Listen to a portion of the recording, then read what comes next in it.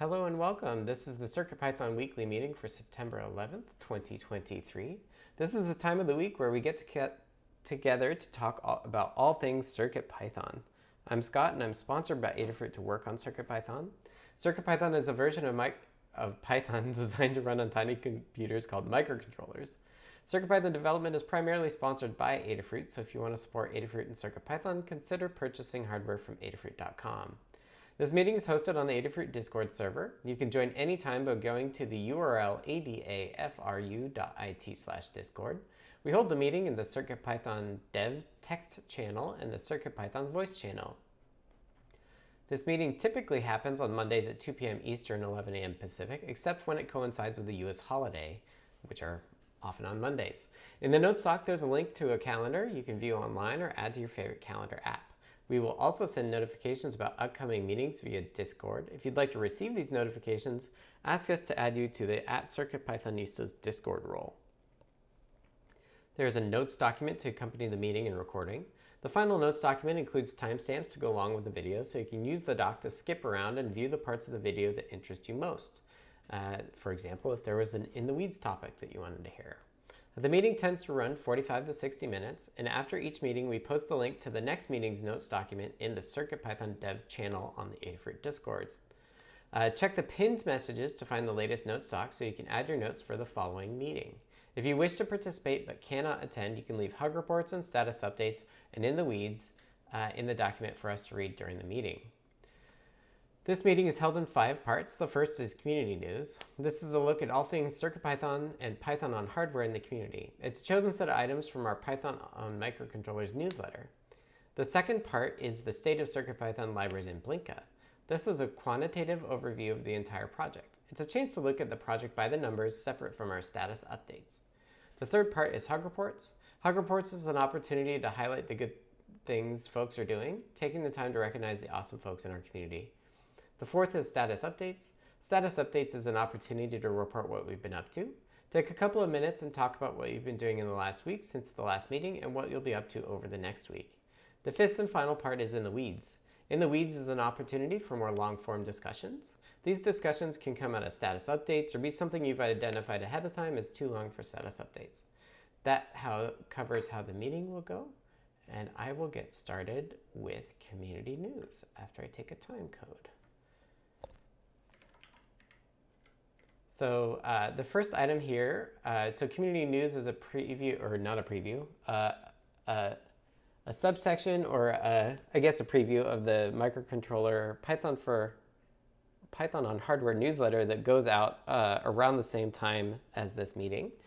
And we'll talk about that a little bit later. But first, let's talk about the highlights from it. So first, CircuitPython 8.2.5 has been released. It's the latest bug fix revision of CircuitPython and its stable release. Notable changes included updated TLS root certificates, tuning of the RGB matrix, and new and updated boards. And spoiler alert, expect 8.2.6 soon, I believe, as well. Next, we have Pimoroni MicroPython has released version 1.2.5. So this is version 1.2.5 of Pimoroni's fork of MicroPython provides glorious vector visuals. This release introduces a beta of PicoVector, a library that sits atop Pico graphics and supplies anti-aliased vector drawing tools using Pretty Poly. PicoVector is currently available in the following builds for Pico, PicoW, PicoLipo, and Tufty 2040. It includes support for all right fonts, allowing you to convert almost any TTF or OTF font into a simplified vector format, a sequence of overlapping polygonal contours, which can be used in Pico graphics projects. Version 1.2.4 from August 4th added PNG file support as a better option than JPEG. So check those out. Next up, using Conda for microcontroller embedded development environment. Developing for an embedded target can mean using a certain version of code compiler, debugger, and other tools.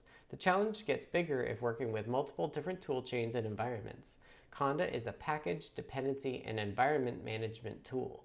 While it is heavily used for Python and data science development, it is surprisingly working very well to set up and manage environments for embedded development. Conda is great for managing non-Python dependencies and setups. And this is a link from MCU on Eclipse. Last up, we have an IoT survey. And I'm typing in my time code. Blues, an Internet Things provider, has completed an interesting poll on the Internet of Things and microcontrollers. What specifically drew my attention is where folks typically get news about embedded/IoT development. Hackaday, Hackster, and the Adafruit blog make up 40% of the IoT information folks ingest.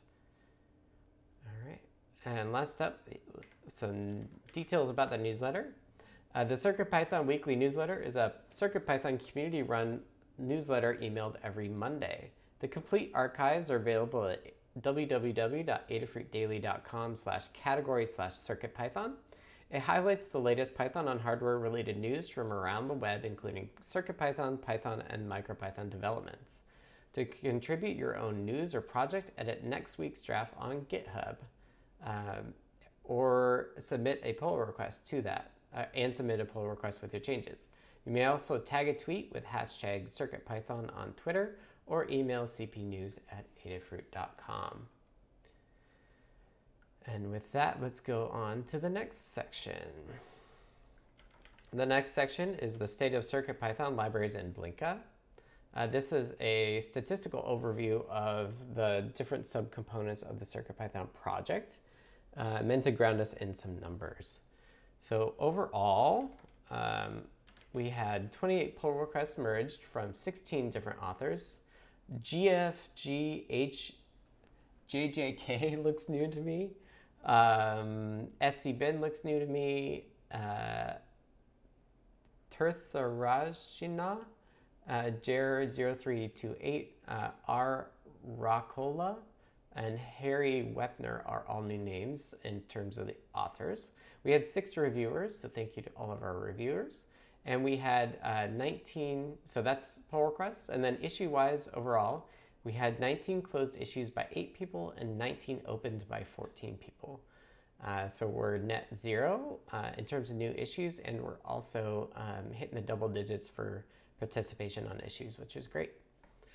So next up, I will read the core stats. We had 15 pull requests merged into the core with 3 different reviewers. We have 21 open pull requests, so we're nicely under that kind of 25 one-page mark, which is great. Issue-wise for the core, we had 8 closed by 5 people and 13 open by 9 people, so we're at net up a few again, which is pretty typical for the core. We have 710 open issues overall. We track Adafruit funded prioritization through milestones. And we have 14 open issues on 8.2.x, and we have 53 open issues for 9.0. And then a bunch of them are in long term, and we have one that's not assigned a milestone. So the not assigned a milestone ones are considered in need of triage, so we'll have to take a look at those. And that's the state of the core. Let me hand it over to Kattni for the libraries. Thanks, Scott. This section covers all of our CircuitPython libraries, which includes the Adafruit CircuitPython libraries and the community libraries. Across all of those, we had 6 pull requests merged from 5 different authors and 3 reviewers. Leaving us with 46 open pull requests. We had 7 closed issues by 2 people and 3 open by 3 people, leaving 636 open issues. 19 of those are labeled Good First Issue. If you're interested in contributing to CircuitPython on the Python side of things, check out circuitpython.org/contributing. You'll find all of this information and more. You can take a look at the list of open issues, the list of open pull requests, figure out what works best for you. In terms of library PyPI download stats this week, over 313 libraries, we had 71,856 downloads on PyPI, and the top 10 are listed in the notes. In terms of library updates in the last 7 days, we had 1 new library, Adafruit CircuitPython JSON Stream, and 3 updated libraries, which I will not read off. And that's where we are with the libraries. Thank you, Kattni, for the library update. Next, let's go to Melissa for an update on Blinka. Blinka is our CircuitPython compatibility library for MicroPython, Raspberry Pi, and other single board computers. And this week this actually covers Blinka plus any of the related repositories. This week we had 7 pull requests merged by 3 authors and 2 reviewers. There are currently 4 open pull requests. There were 4 closed issues by 2 people and 3 open by 3 people, leaving a net of 102 open issues. There were 11,766 PyPI downloads in the last week and 8,274 PyWheels downloads in the last month, and we are now at 121 boards. And that's it. Thanks, Melissa. All right. Next up, we're moving on to a new section, which is called Hug Reports. This is a chance for us to highlight and say thank you to folks in our community for doing awesome things. It's both great to just recognize people and also reinforce what we value. So I'm actually going to hand it off to Kattni before I go as well. I had to scoop myself, so I figured going first would make things easier on everybody else. Yep. So the first thing I want to give is a group hug. I am scooping my status update. My last day with Adafruit is September 22nd. That's 2 weeks from, or 1 week from Friday. I have made this change. It's an important step for me. It's very good. Congratulations are in order, if you are concerned about that. But I wanted to give a group hug. This community has been so amazing from the very beginning. And it's what drew me to Adafruit. It's what drew me to the community in general. And I greatly appreciate it because without you folks, I would not be where I am today. So thank you so much. And remember that, this community is made up of you, and you are what makes it great. I will do more specific things next week, I guess. Makes more sense. But I just wanted to say thank you, and I wish you all the best. You'll hear this all again next week, I'm sure, but that's my hug report. Thanks a lot, Kattni. All right. I put you, it's pretty obvious now, I think, why I scooted you in front of me as well. But I'll go out of order as well. Kattni, thank you so much for growing CircuitPython and its community. You've just been a vital part of it since you've come on. And I'm sorry to see you go, but I am excited to see what you do next. So thank you for everything. Also, thanks to Dan for wrangling the 8.2x fixes and their release. So let's go to Dan. Okay. So thank you, Kattni. I'll say more next week, I think, because I didn't have time to write something up given the reordering here. But thank you for everything. Anyway, in the usual course of things, thanks to Liz, who discovered a new problem with certificates post the 8.2.5 release. It's very specific to a particular set of certificates, and there'll be an 8.2.6 to fix that. And thanks to Phil B, Paint Your Dragon, who's working on proto-matter fixes, which have to do the matrix portals. Okay. Thanks, Dan. And sorry for the last minute reorder. Okay, so I've got notes from DJ Devon 3. So DJ Devon 3 says, hug report to Lady Ada for the desk of Lady Ada lesson on using OpenAI to write display init sequence. Hug to Smitka on Discord for figuring out a way to animate bitmaps with .bin files. And a hug to Dan H and the team for fixing the SSL handshake bug. Confirmed to fix it in the 8.2.5 release. Great job to all the devs involved with the SSL update for 8.2.5. And next up is Foamy Guy.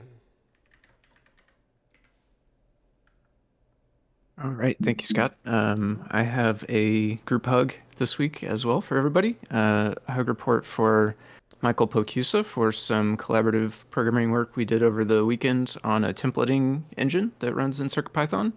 and High Report as well for Katney. Thanks for all your contributions and growing and helping to shape the community and getting so many folks involved, myself included. So thanks. All right. Next up is Jeff. Hello. I'll start with a group hug, and then I'd like to thank Dan for the bug fix release and a whole bunch of sleuthing around the server security certificate thing. And to Paint Your Dragon, Phil B, for continuing to work on some proto-matter bug fixes. It's been a little bit of an iterative process with both of these things I just mentioned. And both of these will get to the finish line, and then it will be wonderful. Katney, thank you for being one of the key people who brought me into this community. And although you shared a little bit with me privately, I just look forward to hearing more about what you're doing next. And DJ Devon 3, your bracket print looks great. I made a much more minimal and fragile one, and I would print yours if I was assembling a group of panels ever again. And that's what I've got for today. All right. Thanks, Jepler. Next up is Liz. Hello. Hug report to Dan for the certificate fix. Very fast and speedy. And then hug report to Scott for adding the JSON stream library to the bundle. Both of those things are involved in a project I'm working on, so really appreciate it. I will say more next week to Katney, but congratulations, Katney, and group hug. All right. Thank you, Liz. Next up is Melissa. Hello. So I want to give a hug to Dan for fixing the CircuitPython.org boards. A hug to Katney for everything you've done and all the people you've helped out, including myself, and a group hug to everyone else. All right. Thanks, Melissa. And now I've got two folks with notes to round out. So first up, Michael Picusa says, a hug report to Foamy Guy for pair programming session regarding templating engine and for merging the PR for Adafruit HTTP server. And next after that, from Toddbot, we have a hug to Clever in help with CircuitPython for reminding me about Pico tool to save entire state of RP2040 based projects. And that's it for hug reports. Thank you, everyone. Next up, let's go to status updates. Status updates is a chance for us to, it's also a round robin where we should talk briefly about what we've been working on in the past week and what we're working on in the coming week. It's great for knowing who to collaborate with and give tips and tricks if somebody's working on something that you've worked on previously. So I will start and then we'll go through the list as in the note stock. So I'm continuing work on the ESP IDF5 kconfig update. I showed it on my stream on Friday. I did, after my stream, wrote a script to regenerate them for all boards. It's very convenient, and I probably should have done it sooner. And I have at least one bug to fix on ESP32. After the kconfig is updated, I'm hoping all the boards build, and then we'll smoke test a few of them to make sure that they're not completely broken. I'll probably do a little more office organization when I need a coding break. Over the weekend, I moved in a couch and a rug, so hopefully the echo isn't quite as bad. I also have an AC sitting next to me, which I've turned off for the meeting, but is definitely keeping the office cooler. I also wrote up last week on Thursday an Adafruit playground page, which is kind of a thing we're testing out, but you'll hear more about in the future.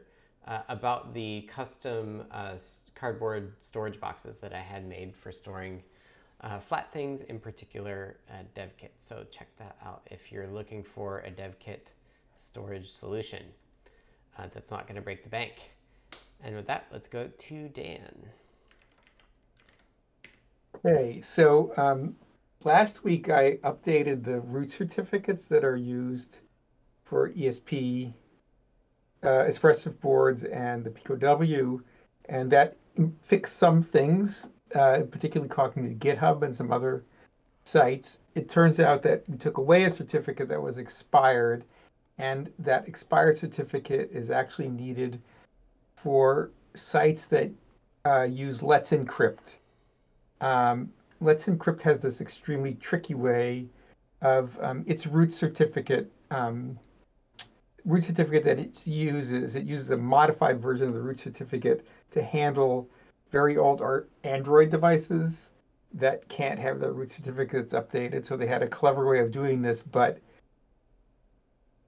the SSL code that's used in Espressif doesn't do the right thing unless you include the expired certificate. It's not necessary on most things, like in a browser or on a desktop computer. But Liz discovered this problem, and I did a lot of research on it, and it's all written up in the Adafruit certificates PR if you want to read it, but it's horribly gory details. So anyway, there'll be an 826 soon to include that fix. Also, I've been helping Phil B work on some RGB matrix protomatter fixes, and there may also be a fix for that, and that'll go into 826. It's kind of handling an edge case that is sort of like not permitted, but it's okay. And then finally, when I'm not doing those things, once I've been working on the MicroPython v1.20 merge. I did the v1.19.1 merge, and that's well along. I still need to do the merges, the merge conflicts that are in the core MicroPython interpreter runtime directory, and that'll be. Those are hard to think about, or they require a lot of work looking at. So I'll be working on that in the next week. Okay. Thanks, Dan. All right, now I'm going to read some notes from DJ Devon 3 after I spend my brain power on typing a time code. Okay, so for DJ Devon 3, they say, I spent days on the ST7796S display driver init trying to flip bits so it would refresh in landscape mode. Followed Lady Ada's lead. I used OpenAI to correct the missing bit in the sequence, tested it, and it works great, refreshing top to bottom in landscape mode. Smitka on Discord used a method from GIF.io to directly blit bitmaps in sequence for full screen animated bitmaps. Each frame is a .bin file. I was able to create a full screen 480 by 320 animated BMP at 9 frames per second. From looking at it, you'd never be able to tell it's a sequential BMPs and not a GIF. Purchased more matrix panels and a second PSU to add to my already 6 matrix panels. I wanted to see how many panels a single matrix portal S3 will drive. 6 is already very nice and will suit my needs, but I'm hoping for 9 or 12 panels. Designed and 3D printed a bracket for joining 4 by 5 millimeter pitch matrix panels. Already printed a couple of prototypes. Every pitch, 2 millimeter, 3 millimeter, 4 millimeter, has a slightly different design and each is physically different in size. The bracket I designed will only work on the 5 millimeter pitch panels to my knowledge. Next up is Foamy Guy. All right, thank you, Scott. I took off last week on Monday for the holiday, and in the evenings I've been doing some other work for my other job, migrating some servers, so I have not had too much time for CircuitPython in the past week or so. But I have gotten the bulk of those server migrations out of the way now, so I'm getting back to my normal schedule this week, which is nice to get that stuff behind me for sure. The bits of work that I did do on CircuitPython was over the weekend, and it was some testing on the HTTP server library PR that brought several new features, including easier support for cookies, additional types of redirects, and several other things. Lots of good stuff in there. I was also working this weekend on attempting to use this MicroPython library called utemplate, which I think is probably pronounced microtemplate. I worked on that on the stream on Saturday. I did have some success, but it requires some elaborate sort of boilerplate code because it's kind of built from the ground up to operate on files for inputs and outputs rather than just strings, which is nice because it saves RAM, but in the CircuitPython world, that's tricky because of the write protection that's enabled by default. I was able to get it working with string.io, object that kind of acts like a file enough for it to be happy. I do intend to test it a little bit further with an SD card. I think it might be pretty good in that use case, but I still need to try it out. And then kind of the continuation of that was working along with Michael Pokusa on a new implementation for templating, this time that is built to operate on strings that stay in memory, which makes it easier to use with stock CircuitPython if you don't have the external storage. And then the stuff that is unrelated to that I've been getting into today so far is testing and submitting a patch that fixes an issue with Read the Docs theme, specifically when it tries to build inside Read the Docs. And I have a bit more about that in the weeds to talk about later. And that's what I have got for now. Thanks. All right. Thanks, Foamy Guy. Next up, let's go to Jeff. There's that unmute button. So a belated hug report for Scott and MicroDev. The IDF5 update is huge, and I can't wait for it to be ready. But on to status updates. Last week on Thursday, the dot clock display pull request was merged. Thank you to all who tested and supplied feedback. And I sketched out support for IO Expander support in the core. But that brings us to this week. We've kind of scaled back those ambitions, and what we're going to do instead is kind of the minimum thing that we need for an upcoming product, which is the ability to have a SPI-like bus that is located on an I2C port expander that we can use at boot time or after boot time to configure one of these dot clock displays. And there's like a whole bullet list of why the general IO expander concept, as I had it in my head, is problematic. And it has to do basically with the fact that an I2C bus can be locked and we do things in the background and it turns into a sea of problems. And if we can change the problem we're trying to solve so that it's smaller, it becomes more tractable. And then something else coming up, during most of October, I'm going to be gone on a vacation. So just a warning that in about 3.5 weeks, I'll go poof, but I will be back. And yeah, that's what I got. Thanks, JetBlur. Enjoy your vacation for sure. All right, next up is Katney. Oh my gosh. Okay. So last week started the Metro M7 microSD guide. That's the new Metro M7 with the microSD slot on it. I know, surprise. So that guide should be done by the end of the week. So if you picked up one of those, you'll find a bunch of CircuitPython demos and so on and so forth, because it supports only CircuitPython, which is excellent. But there's no Arduino support.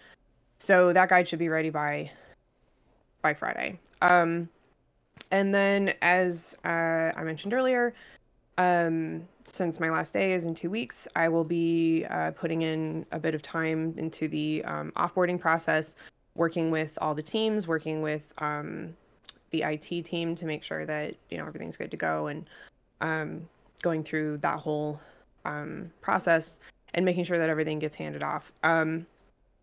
If you only have my Adafruit email, feel free to send me a DM and I can get you my personal email if you're interested. Otherwise, I will still be on Discord, so you're not going to find me disappearing anytime soon. But that is going to be my next really 2 weeks, is making sure that everything is tied up and all the loose ends are taken care of, and that everything is good to go. And that's what I've got going on. All right, thank you, Katney. All right, next up is Liz. Hello. So I've been working on an ESPN API project using 4 62x32 matrices. So it's monitoring 5 sports and leagues, but I'm going to write the code so that folks will be able to easily customize what they want to monitor. And I also wrote a Python script to pull down the team logos and convert them to 32x32 bitmaps with gamma correction for the matrix displays. And I'll include that script and instructions in the guide. And this saved me a lot of work that I would have done manually previously for other matrix projects, and also gets around the question of how to distribute the logos without actually distributing them. Since they're included in the JSON from the API, folks will be able to download them and use them that way. And I've also been writing some code for another prop maker project. This time it's a Halloween project with the Ruiz brothers. It uses prop maker feather along with a matrix feather wing. So no matter what I've been working on, it's been a lot of matrix work, and that's what I've been working on. Awesome. Thanks, Liz. Excited to see the projects. Next up is Melissa. Hello. So last week I finished up updating the home assistant guides. This week I started going through the Blinka issues and fixing and merging and closing the easier ones, and this week I'm going to continue doing that. All right, thanks, Melissa. And you were the last person in status updates, so we're going to move on to In the Weeds. In the Weeds is a chance for folks to ask any questions or us to have any discussion, maybe about things that came up, but more often things that we come up over during the week and that we want to cover or discuss in a public way. So first up, I will just give the highlights of this first topic that has since been resolved, thanks to folks on Discord. But Toddbot asked, quote-unquote installer for CircuitPython projects. I have a CircuitPython application I need to install on hundreds of boards. The application consists of a bunch of library files in the CircuitPy/lib and my application files in CircuitPy root. Has there been any effort to create an installer for CircuitPython projects that's more usable than unzip this zip after installing the CircuitPython UF2? And the update, it says, never mind, looks like the Pico tool save-a foo.uf2 works well. So this is a way of copying the data off of a Pico or an RP2040 so that you can copy it back on later, and that includes the file system. And then Jeff adds a note that says, a long time ago I wrote github.com/jepler/make_fat_image for creating a fat file system image on a host computer. It's unmaintained. You could couple it with UF2 convert to create a UF2 file of just the file system. And that will work on devices where the file system area is writable from the UF2 bootloader.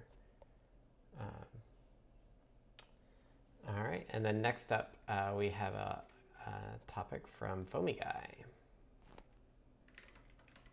Yeah, thank you. I have, this all pertains to an issue that popped up in Read the Docs, specifically around the theme when it tries to build the docs over on their side inside of their, I guess, VMs or whatever it is. You don't really see the same issues as far as I can tell if you build it locally, but if you look back at the builds inside of their system, you can see that they're having trouble building on some of the libraries. So this was originally noticed and fixed inside the core. Hug report to Jeff, I think, fixed it there and pointed me to this. Thanks for that. I have done some testing in the libraries. I noticed a couple of weeks back we were having the same problem in the libraries, and I started doing this, but didn't quite get ready to the point where I was confident in bringing it up and running it yet, but I am there today so far, so that's good. I tested this out in the test repo, and it appears that it's working there. I put in a PR, I merged it, I let it do its build, and then I went and checked on Read the Docs. I forget the exact URL, but the one where you can see all the builds to confirm that it was completing successfully. That one went well. And then I went and made a commit in a different library repo just to get the change isolated by itself and make a patch file from it, and submitted that into Adabot. But I wanted to mention it here just to let folks know that it is potentially ready for some other folks to look at, and just to see if anybody had any thoughts or suggestions around the patch files specifically. This was kind of the first time I've ever really generated one of those, and it's the first time I'm using it with Adabot to push the patch out. So I wanted to bring it up here and just see if the thing that was created looked okay, and just get that in front of the rest of the team and figure out if it is looking okay, what kind of timeline we want to actually run the patch on afterwards. So that's... I can take a look at it later today. Okay, cool. It's never seemed that complicated to me, so I feel like what you did is probably fine. I haven't looked at it yet, but I'll take a look. And then we can go ahead and get that merged and get that taken care of. Good catch, I want to say as well. And thanks for looking into that and and getting the fix in. But I can take a look later and we can move on from there. Sounds good. Yeah, thank you. Appreciate it. Yeah, I was Okay. just commenting on the pull request, and it looks fine to me. And the specific thing that you were wondering about, the little parenthetical things, I'm guessing that is just a feature of a newer version of Git than it was used the last time we made a patch. And I kind of explained what I think that's doing, but I think it will be fine because it looks like the normal Git commands are used to create the patch file and to apply it. So it's kind of a GIGO situation, but it's not garbage in, garbage out. It's get in, get out. So I think it'll be fine. Cool. Alrighty. Yep. Thank you. All right, and that's it for In the Weeds. I will wrap us up after I take one final time code. So this has been the CircuitPython Weekly for September 11th, 2023. Thank you to everyone who participated. If you want to support Adafruit and CircuitPython, and those of us that work on CircuitPython, consider purchasing from the Adafruit shop at adafruit.com. The video of this meeting will be released on YouTube at youtube.com/Adafruit, and the podcast will be available on major podcast services. It will also be featured in the Python for Microcontrollers newsletter next week. Visit adafruitdaily.com to subscribe. And just double checking our meeting. This meeting is held on the Adafruit, or the next meeting will be held next Monday as usual at 2 p.m. Eastern, 11 a.m. Pacific. This meeting is held on the Adafruit Discord server, which you can join by going to the URL adafru.it/discord. To be notified about the meeting and any changes to the time or day, you can ask to be added to the @CircuitPythonistas role on Discord. With that, we hope to see you all next week. Thank you all for attending, and we'll see you on Discord.